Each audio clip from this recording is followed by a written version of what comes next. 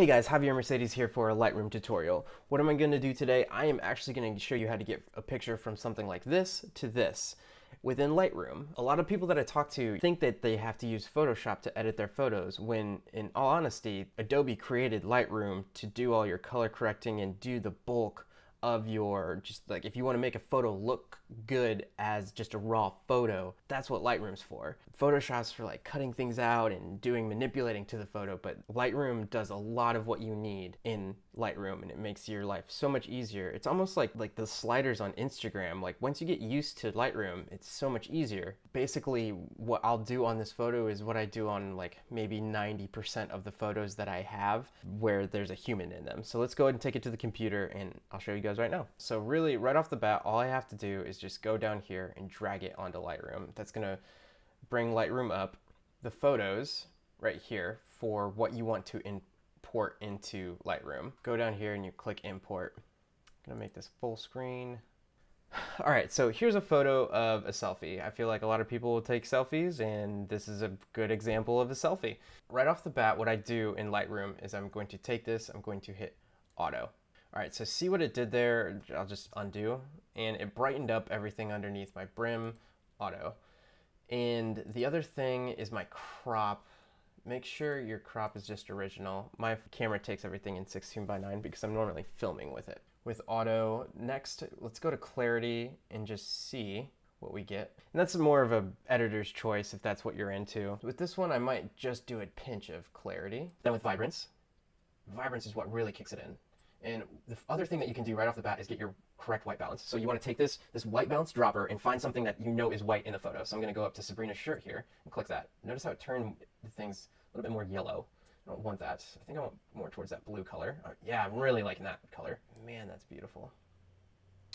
So saturation, we'll bring that up and we'll just keep pumping it and pumping it. Here's a quick trick. Quick trick with Javier Mercedes in Lightroom.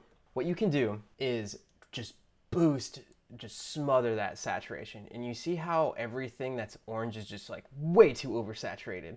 But these blues are freaking phenomenal. Well, you can compensate and keep those blues and like you just pummel that saturation. And what you do is you go back to the saturation here, this in the actual just colors of saturation, and then you go to orange and you start dialing it back.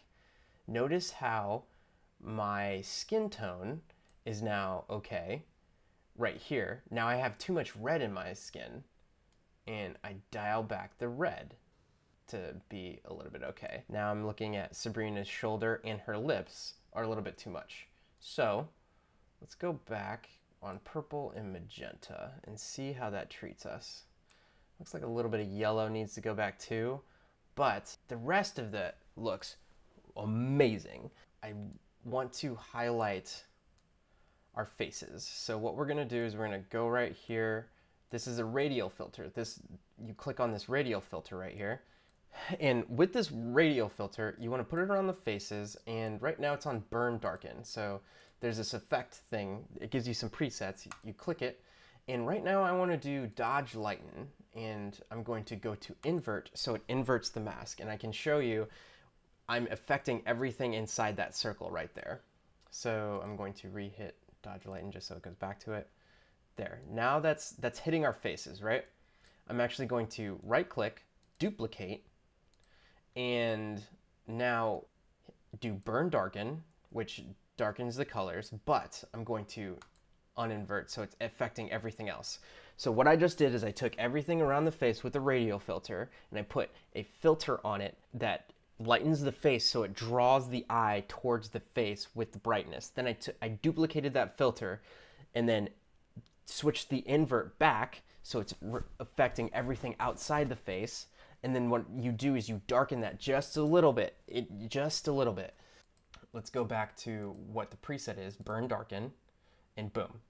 Here's how it was, and then I'm gonna redo it.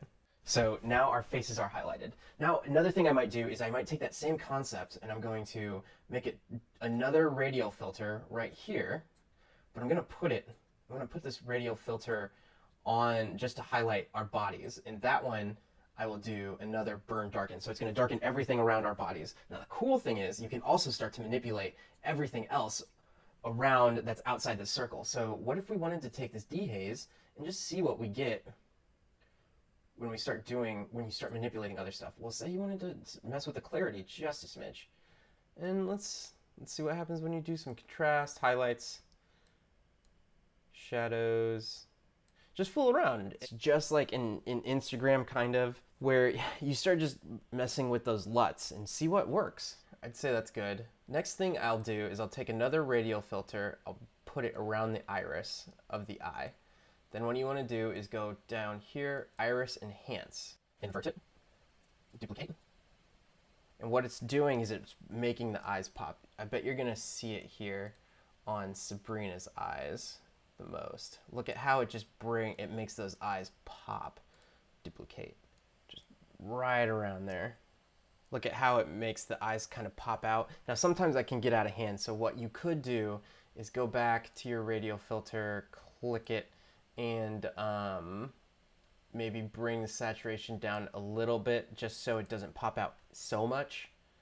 Next is if there was any noise in here, you could take this luminance, and I just want to show you this effect, and just pop it really up. See, look at the forehead, kind of makes it look like a painting, but where this really takes, I'll just show you an example here, where luminance really takes effect. So on a photo like this, let me zoom in. See all this noise right here compared to when I zoom in right here? It's not as noisy, and just the photo looks beautiful. This photo is great, but it's just dark and just doesn't look as good. And what happens when you add luminance or noise reduction is it takes all that noise right there and it just starts blending it together, and it makes kind of a crappy photo look better. Now, this looks like that panning effect because I really cranked the noise reduction. Let's go up here, hit auto, boom. Now see what that luminance does? Just makes everything kind of blend together. And I know everybody's going to run into this problem where you take a photo at night or something. Try adding noise reduction to it within Lightroom. If that's the only thing that you can do to that photo to make it look better, then do it. Within Lightroom, it lets you add a vignette. If you really want to manipulate it, you take the feather and you put it to 0 so you know what the roundness and the midpoint kind of look like. And I'm going to do something like that maybe, then I'll put the feather back, and then just put back the amount. So a good rule of thumb on vignettes, just start taking it, and then once you see that it's too much, you just back it off a couple. And then that's probably what you want. I see that there's a buoy here, and normally I wouldn't do this, but just to show you guys that this is available to you in Lightroom, watch this. So I clicked this button right here, this little brush thing, and just click it. Boom. Look at that. Look at what it just did. Did you even know that orange buoy thing was there? No, because of this little tool right there. So there's two versions of it. There's heal and there's clone. So clone will directly take something and just completely clone it over there, which I don't really use that much. Heal does like a hybrid where it takes something from somewhere else and then it kind of like does this algorithm to make it look nice and blend it in. So I prefer heal all the time. So if you don't like the thing that where it took it from, you could actually say I wanted to take Sabrina's eye and put it over there. You could do that, but you don't want to do that.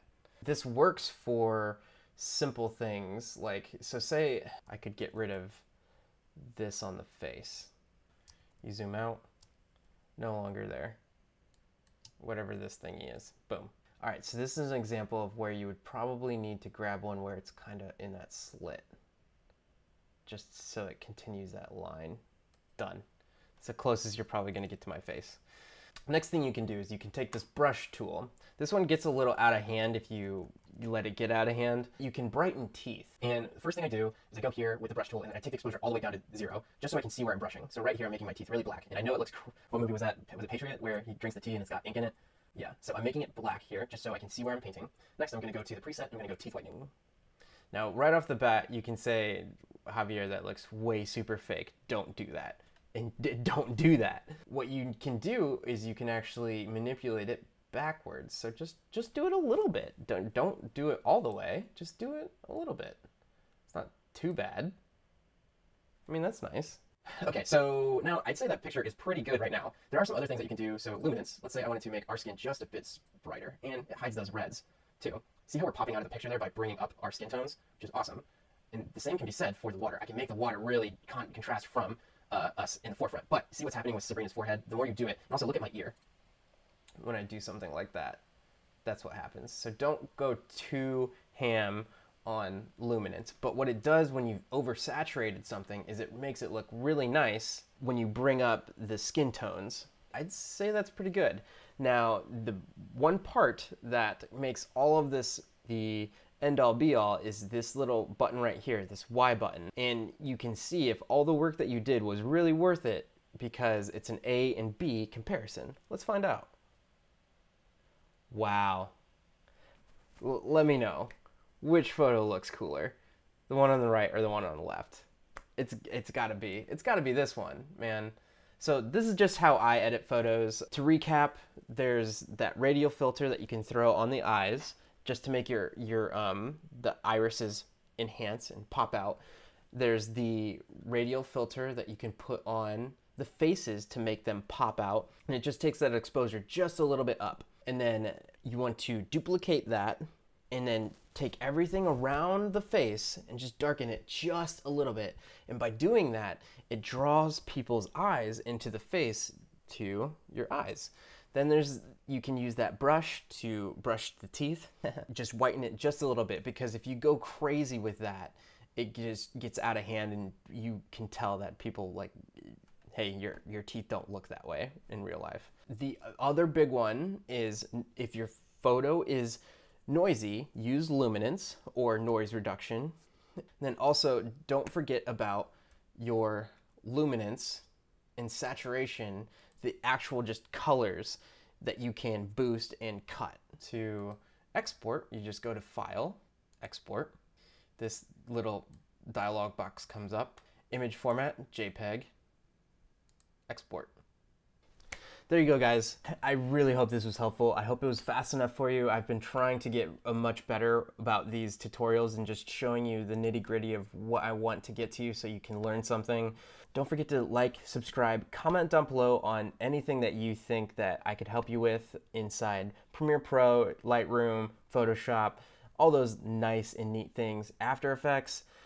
Is there any kind of photos that you just come across in the past and you're just like, how do I make this look cooler? Or is there some sort of effect that is something that you want to try and pull off? Let me know in the comments, and I will try and tackle that.